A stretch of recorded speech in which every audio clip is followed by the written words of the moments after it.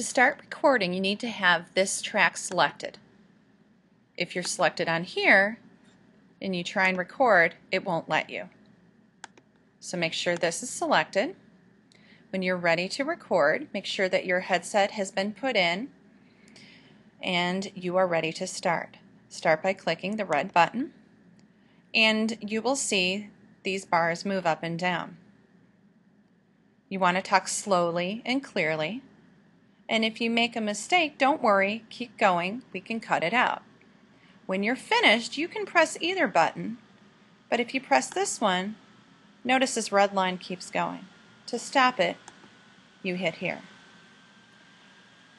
Hit record to record. The blue button to stop is the easiest way. So now, let's say you realize you really didn't like what you had just done. You can click on it, hit delete on your keyboard. But let's say halfway through you had sneezed. So find that red cursor, find that red line, and move it to wherever you think you had done that sneeze or whatever you had messed up on. And make sure you've selected the actual recording.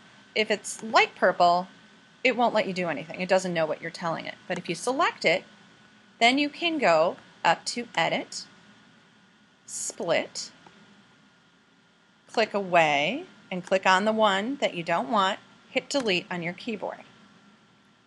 So now let's say you have a wonderful recording.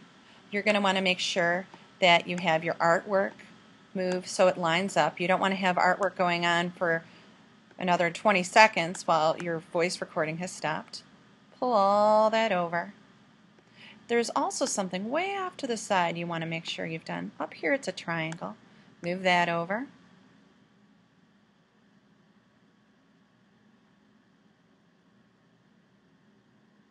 Takes a little bit. There we go. So now I've got that triangle at least a little closer.